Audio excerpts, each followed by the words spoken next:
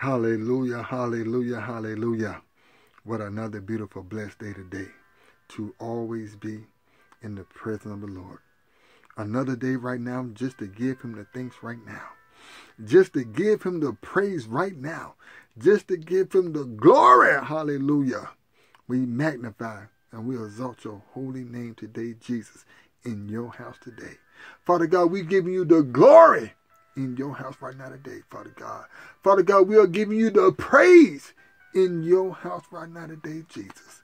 And I want to say thank you for this beautiful and blessed, amazing day that you have given every last one of your sons and your daughters with today. We thank you for this opportunity right now today, Father God, that we are able to seek you, God, to lift your name up to the highest high right now today, Jesus. Father God, we praise and we worship your holy name. We thank you for who you are. We thank you for what you have done. We thank you for what you are doing in our life, God. Father God, you are so amazing to us, God. You are so faithful. You are so grateful. You are so loving. You the same today, yesterday, and forevermore. We can't do it without you, Jesus. So, Father God, we are counting on you right now today. We are depending on you right now today. We also are relying on you right now today because we know that you are still on the throne. You are still performing miracles and wonders each and every day in every last one of our life. God, you are good all the time, and all the time you are good, and you are so worthy to be praised. Hallelujah. Because of you, Jesus, you gave me another chance today. Because of you, Jesus, you gave us another opportunity right now today. Father God, that's why I thank you so much. That's why I praise your holy name so much. That's why I glorify your name so much, God. Father God, so many times, Father God, that we spat in your face. Father God, so many times that we divorced you. So many times, God, we separated from you. So many times, God, we even cursed you out. But God, you never spat in our face. You never divorced us. You never separated us, God. And Father God, you still love us the same. That's why praise is so important, my brothers and my sisters. That's why praise is so necessary. That's why I encourage every last one of you to give Jesus the thanks and praise and glory each and every day, because every last one of us has spat in his face more than one time. Every last one of us has divorced him more than one time. Every last one of us has cursed him more than one time. Every last one of us has separated from Jesus more than one time. Every last one of us had went to him because we know that we wanted something, and the moment that Jesus gave it to us, we took our run and said, Jesus, we don't need you no more. Every last one of us done it more than one time. Now ask yourself this question right here today. You can't even put a price tag on it because there's not enough money to put a price tag on it. How many times have Jesus ever divorced you? How many times has Jesus ever spat in your face? How many times has Jesus even cursed you out, or even separated from you, or even told you, since you ran away from me, I'm not looking at you no more? He never done it. He never done it. So doesn't he deserve the thanks? Doesn't he deserve the praise? Doesn't he deserve the glory? The point I'm making right now, yes, he does. Praise is an everyday thing. It's not an on and off switch thing. It's not a seasonal thing. It is an everyday thing. And if you want to give him the thanks and praise and glory, I'm going to give him the thanks. I'm going to give him the praise. I'm going to give him the glory. I'm going to magnify and shout out his holy name. But I'm also going to exalt his holy name for who he is. Amen. Amen. I believe right now today that somebody around the world right now today, someone around the world right now today that's listening what God is saying right now. And I want to say thank you right now today, my brothers. I want to say thank you right now today, my sisters, for taking your time out and giving Jesus some thanks and praise and glory right now. Because what God just told you, it made sense. And you sit there and thought about it. You know what? Yes, I did divorce him a couple of times. Yes, I did even curse him out. I even spat in his face. I even separated from him. But he never done that for me. That's why I feel it in my spirit right now that somewhere around the world, somebody's giving Jesus some praise right now. Continue to praise him right now. Praise him till you run out of breath. And when you run out of breath, ask God for some more air. And I guarantee you, he's going to supply you with so much air. The only thing that you want to do for the rest of the day is give him the thanks and give him the praise and give him the glory. Because he deserves it all. He don't owe us anything. We always going to be in debt with him. He died on the cross for every last one of us. Now we owe him that. Come on, my sisters. Come on, my brothers. There's no limit to how long that you can thank and praise him. I don't care where you at right now today. Stop doing what you're doing right now today and open up your mouth. And you give Jesus some praise right now in his house. Because at the end of the day, this is his house. This is his house that he's built. And I'm going to give him thanks and praise and glory. As long as I have breath, as long as I have my health and my strength, I'm going to give him the thanks and praise and glory in his holy mighty name. Amen. Amen. God is good all the time. And all the time, God is good. Amen. Amen. Let us pray. Heavenly Father God, I come before you right now today in the mighty name of Jesus. I thank you for this beautiful day. I thank you for this opportunity right now, Father God. Father God, thank you that you allow myself to be the overseer of your flock right now today, Father God. Thank you, Father God, for allowing me to minister in your ministry again right now today, God. Father God, take no credit what's about to go down in your house right now today, God. Father God, I'm coming to you right now today, my brothers and my sisters, to let you know that we are available for praise, that we are available for worship, that we are available right now today for us to continue to do your Father's will. We are available right now today for us to continue to build up the kingdom. We are available to do what you have called and chosen and considered us to do. Thank you, Father God, for allowing us to have a seat at your table right now tonight, Father God. Your words tells us in the book of Matthew, verse 18, verse 19, where two or more gather in your name, there you are in the midst. So, Father God, I know that you're in the midst of our homes right now. I know that you're in the midst of our television sets right now.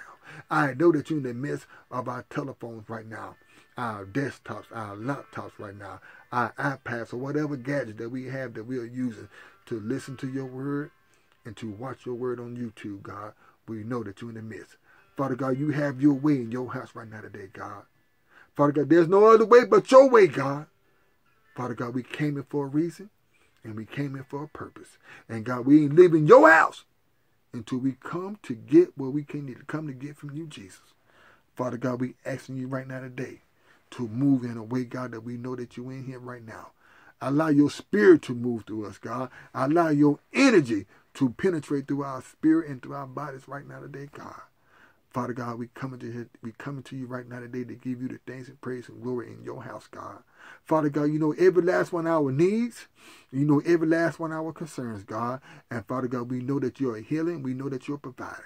Father God, we can't do it without you, Jesus. So we are counting on you right now today. We are depending on you right now today. But also, we also are relying on you right now today. Father God, we want to say thank you. We want to say thank you for this beautiful day. We want to say thank you for this opportunity, God. Thank you, God. And we love you in your holy, mighty name. Amen and amen. Father God, I'm also coming to you right now today, God, because we are sinners, God. Please, I'm going to repent of my sins today. My brothers, they repent of their sins today. And also my sisters. Please forgive us, God, for anything that we have done wrong today in the sight of your eyes. Please forgive us, God. Please forgive us, God, if anything that we done wrong that was not right in your heart, God. Father God, we do fall short, God. We do make mistakes, God. Father God, we are coming to you right now today, God, as sinners. We are coming to you right now today, God, for forgiveness. As we just repent of our sins to you, God, we want to say thank you, Father God, for forgiving us for our sin. We want to say thank you, Father God, for cleaning us up. We want to say thank you, Father God, for washing us clean. We want to say thank you, Jesus, for purifying us right now today. I want to say thank you, Jesus, for not remembering our sins anymore, God. Thank you, Father God.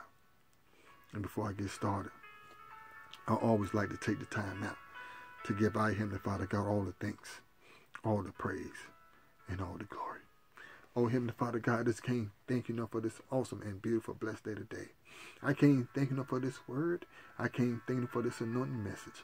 I just can't thank Him for the air that we're able to breathe right now today. I can't thank Him for our help and our strength.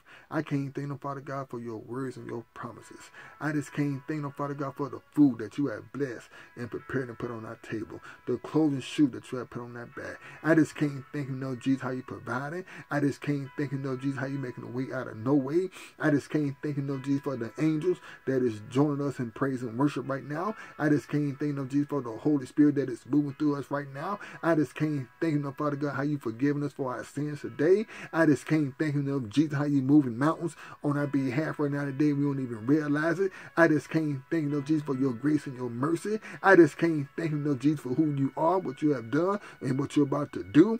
I just can't thank Him, Lord Jesus, for your words. I can't thank Him, Lord Jesus, for your promises. I just can't thank Him, Lord Jesus, for the open doors. I can't thank Him, Lord Jesus, for the door that you have closed. I can't thank Him, Lord Jesus, for our blessing, for our breakthrough, for our miracle, for our anointing, our deliverance. I can't thank Him, Lord Jesus, for our double portion. I can't thank Him, Lord Jesus, for our more than enough. I just can't thank Him, Lord Jesus, for the abundance of rain. I just can't thank Him, Lord Jesus, for the connection. I can't thank Him, Lord Jesus, for the resources. I just can't thank Him, Lord Jesus, for the stranger that we're about to meet, the Boaz that we're about to meet. I just can't thank you enough, Jesus. I just can't thank you enough, Jesus. I just can't thank you enough, Jesus. I just can't thank you enough, Jesus. I just can't thank you enough, Jesus. I just can't thank you enough, Jesus. I just can't thank you enough, Jesus. I just can't thank you enough, Jesus. I just can't thank you enough, Jesus. I just can't thank you enough. That's why I praise you the way I do, because I can't thank you enough. That's why I worship you the way I do, because I can't thank you enough. That's why I'm in love with you the way I am, because I can't thank you enough. That's why I glorify and I magnify and I shout out your holy name the way I do, because I can't thank you enough. I just can't thank you enough. I just can't thank you enough. I just can't thank you enough. I just can't thank you enough. I just can't thank you enough. I just can't thank you enough. I just can't thank you enough. I just can't thank you enough. I just can't thank you enough, Jesus. I just can't thank you enough, Jesus. I just can't thank you enough, Jesus. That's why I praise your name. That's why I glorify your name. That's why I magnify your name. That's why I'm in love with you the way I am, Jesus, because I can't thank you enough. I just can't thank you enough. Amen. Amen. I need you to hold it up. And I need you to say it like you mean it. And if you're ready, let the church say amen. This is my hammer that breaks down everything that is in front of me. His words and His promises are consuming fire that comforts me. I can do all things through this hammer that strengthens in me. Because of God's word, I am victorious and not a victim. Because of God's word, I am victorious and not a victim. That's why I thank you the way I do and praise you the way I do, because you are so awesome to me. Amen. Amen. And if you're ready for God's word, and if you're ready for church, let the church say amen. Amen. Hallelujah. Can you please turn your Bibles to Psalms 46, and we're going to read verse 10. There's Psalms chapter 46, and we're going to read verse 10. And if you have your Bibles open, let the church say amen. Amen. Hallelujah.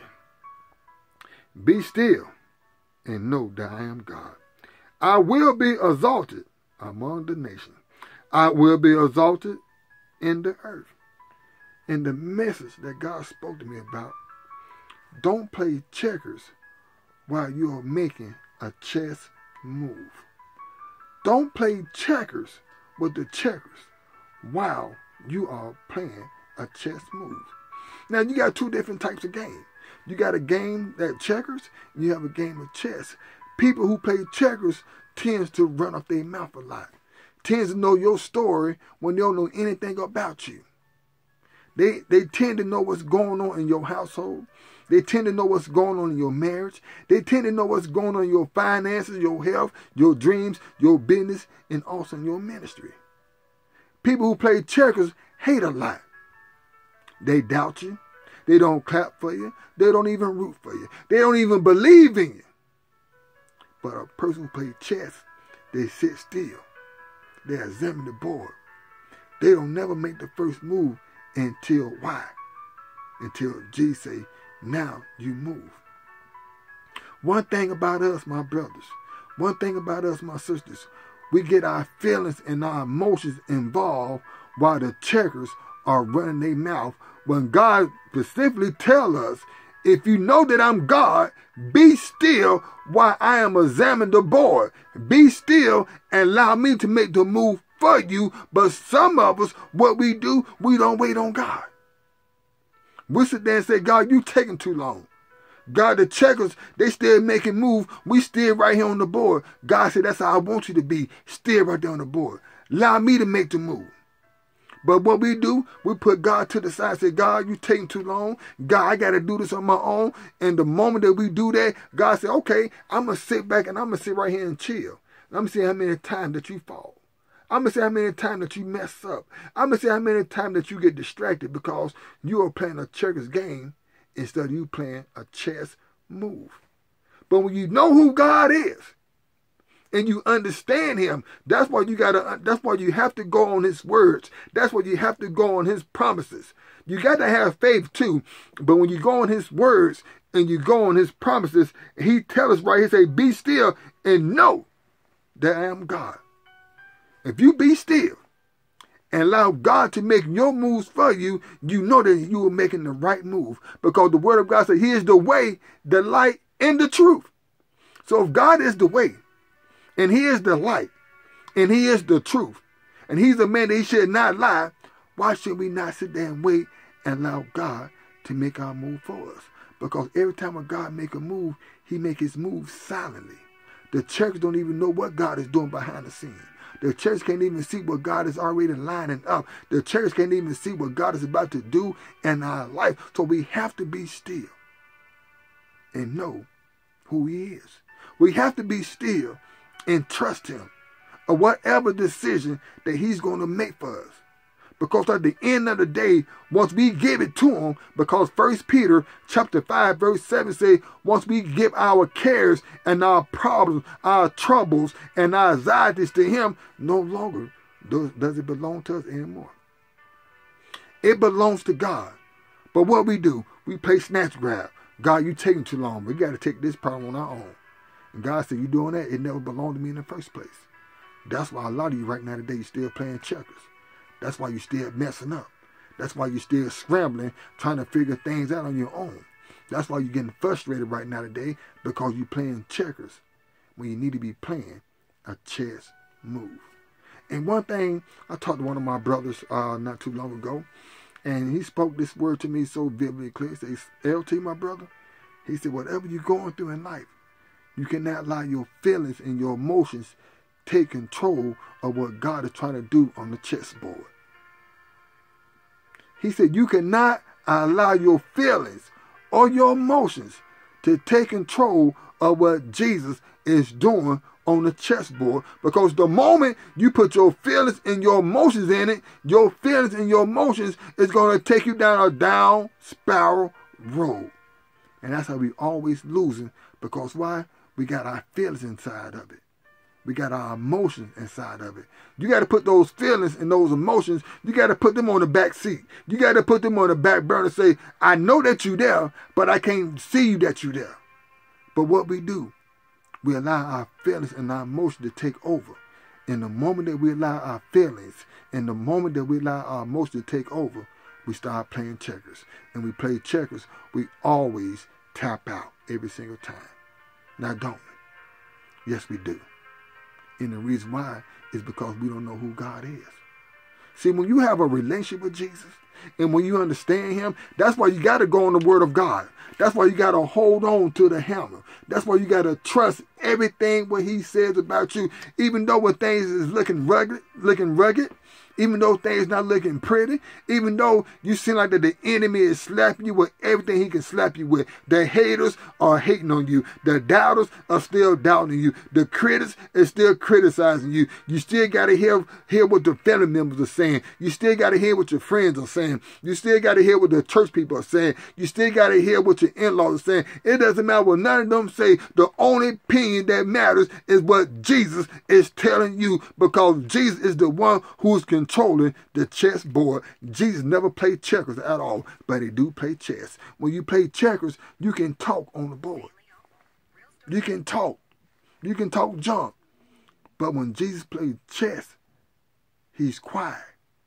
He's silent. You never know what the next move is going to come. You never know what God is about to take you to. You never know what God has already have lined up for you.